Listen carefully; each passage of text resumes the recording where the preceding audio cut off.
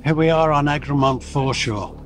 My name is Brian Atkin. I'm a director of Wirral Archaeology, and I'm in charge of investigating what we think might be a Viking bloomery here, actually on the foreshore itself.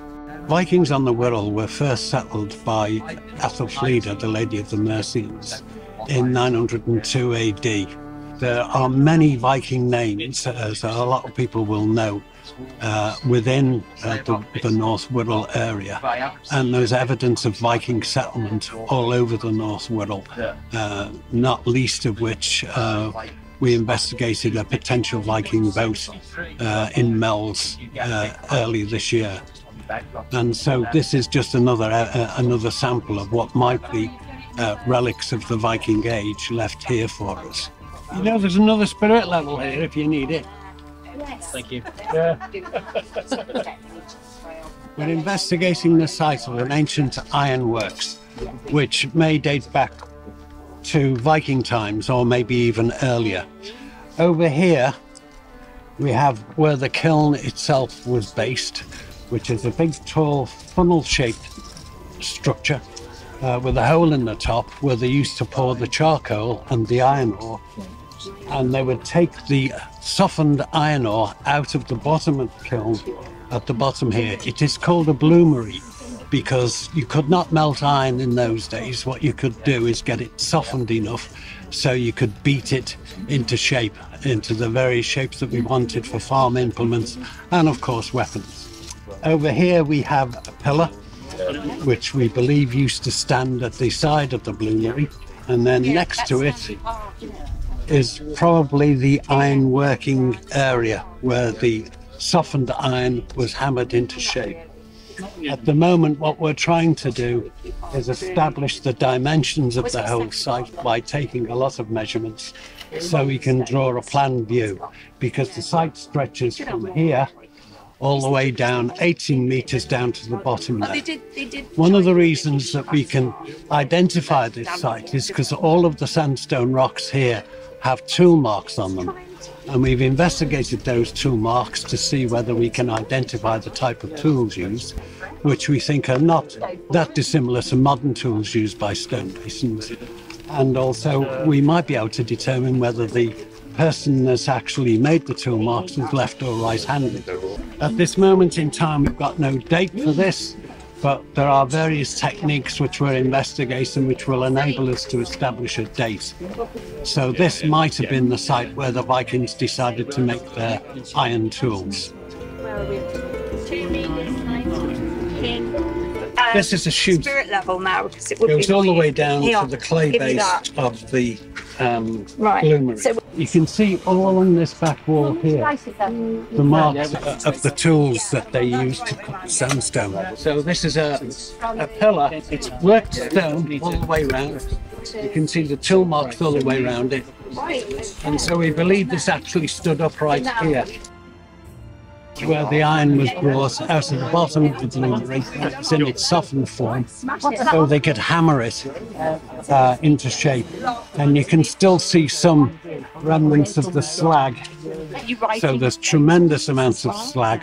I'm not entirely sure yet whether we've got more than one bloomery here. Perhaps there was another bloomery actually in this site here, so we would then have two kilns in use. And then we've got more tool marks along here to that end there. All this wall has got tool marks on it as it goes down. And so this was obviously in use for some purpose that we don't know of yet. It might even be accommodation for the people who ran the bloomery. There are other bits and pieces upon the foreshore a bit further on which may or may not have been worked by the same people. For what purpose, we don't know.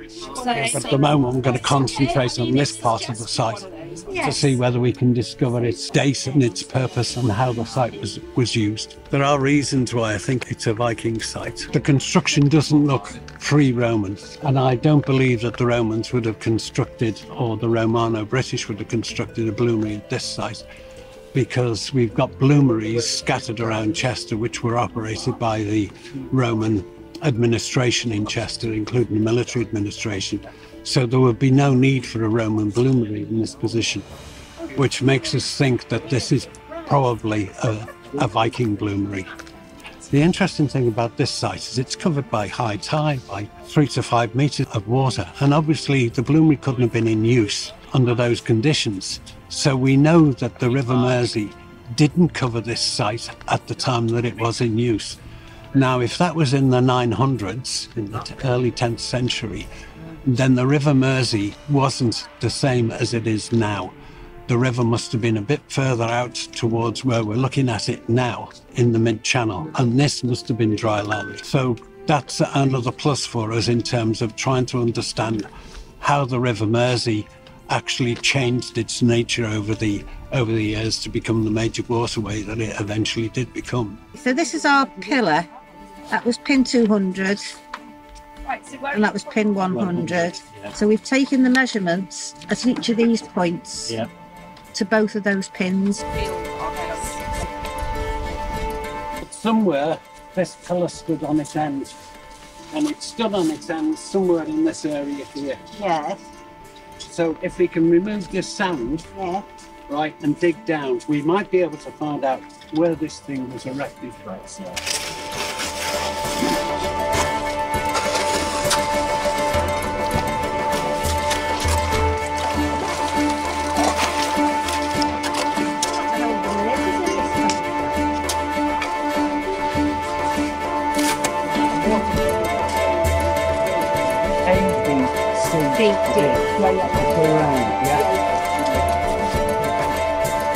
Sitting up there.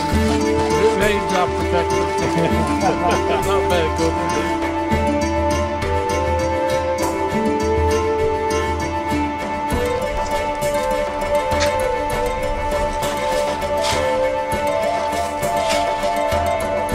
it? Going all the way along there. Yeah. So it's absolutely in a dead straight line. This is yours, isn't it, Brian? Brilliant. Did you see that, Rob? It's in line, isn't it? Yeah, absolutely in line. Yeah, cool. This has been a really good day. We've managed to get everything that I wanted to do for this weekend done. Now, as tomorrow doesn't look very good, what we're going to do is we're going to finish today, and this will be our last visit site for this year. But it's been a really good day, and I'm very pleased with the results that we've got. Thank you, everyone. Yeah, another good day. Some really good progress. Nice to get some measurements done as well. So we've been revisiting stones we've seen before, but we've done really detailed measurements of plane and positional measures. So we'll be able to go back and do some analysis over the winter. We've also got a huge amount of photographs and video footage. So now it's a case of plan out the work for the spring. So really looking forward to it. It's been really good. I thoroughly enjoyed it, and the weather's held for us once again, so it's great. Site code again, Brian. I'll put the site codes on, don't worry. The location is Egremont from, Oh, just the bloomery. Okay. Never sorted the